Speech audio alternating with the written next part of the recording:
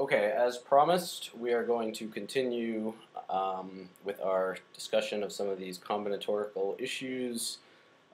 Combinations. So last time we looked at permutations and we derived the formula that NPR is n factorial over n minus r factorial, and hopefully we were satisfied with that. And now we want to talk about combinations. So this is where the order doesn't matter and we're just looking for distinct permutations. So again, we'll consider this simple example of a musical realm in which there are only 4 notes to choose from, and we're going to look at combinations of 1, 2, and 3 notes from these 4. Okay, so I figured a sensible thing to do would be to just sort of start out with our permutations, and then sort of whittle them down. Now, in the case where we're talking about only one object that we're choosing from the 4, I mean, this is the same as for the permutations. You can choose C or D or E or F. Those are all distinct, and since they're just single elements, there's no chance for to see any duplicates, and so we would say that 4 choose 1 is just going to be 4. Now we do want to note that we can write 4 choose 1 in terms of permutations. We recall from our last video that 4p1 is 4, and so we could just say that we're taking the permutations and we're dividing by 1. Of course, this all seems kind of silly and inconsequential, but it will all make sense momentarily. Okay. Suppose we're going to select 2 notes, so we're going to form a little dyad or a little 2-note chord from our 4 notes. So what are the possible ways that you can do this? Okay, well we write down our permutations, and we note that as soon as you write down CD, this implies DC. They're the same thing. So what I've done is I've taken my list here, and as soon as I considered, and that's my little notation for consider this permutation, I just put a line next to it. Consider this permutation, what does that also account for? What can we get rid of?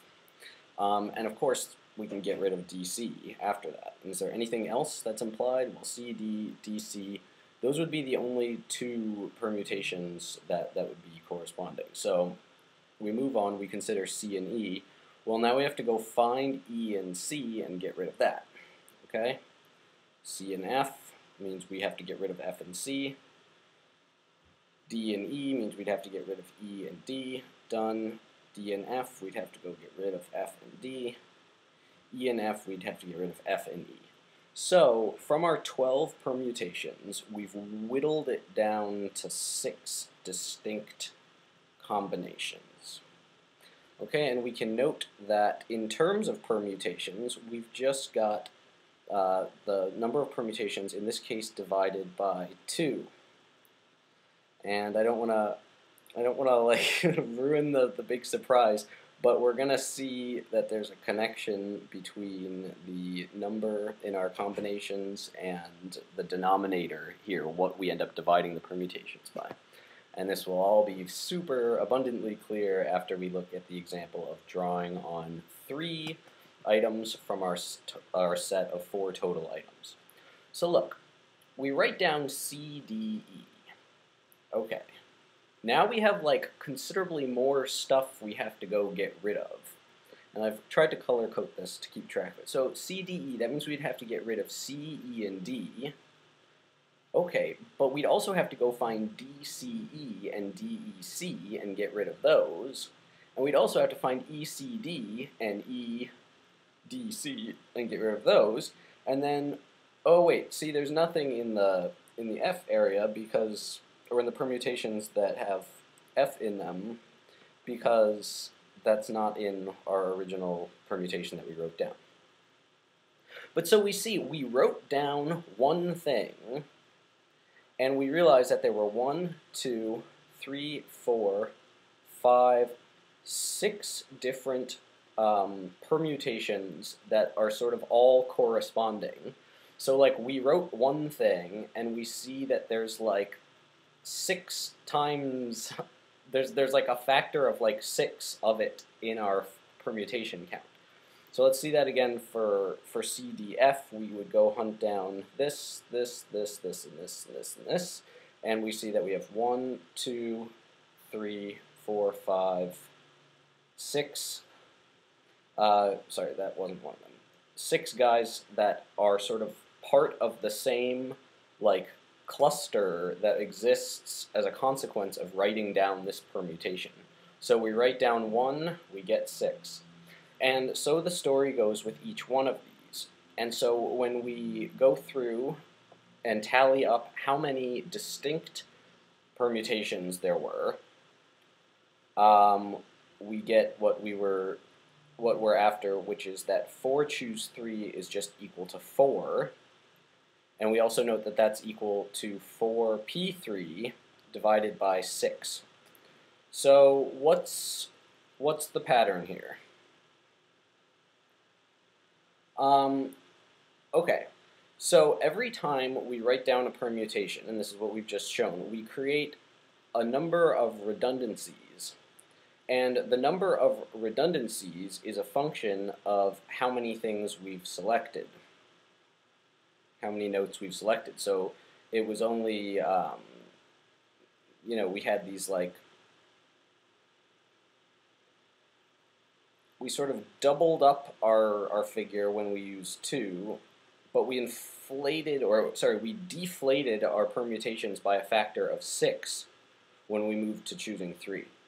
So, as you may have guessed, we can express this using factorials. So in this case, we had 3 things we were choosing from. 3 factorials, 3 times 2 is 6, and that gives us the answer for what's in our denominator. So it's easier to say this than to really explain why or to see it, but it's actually not that bad.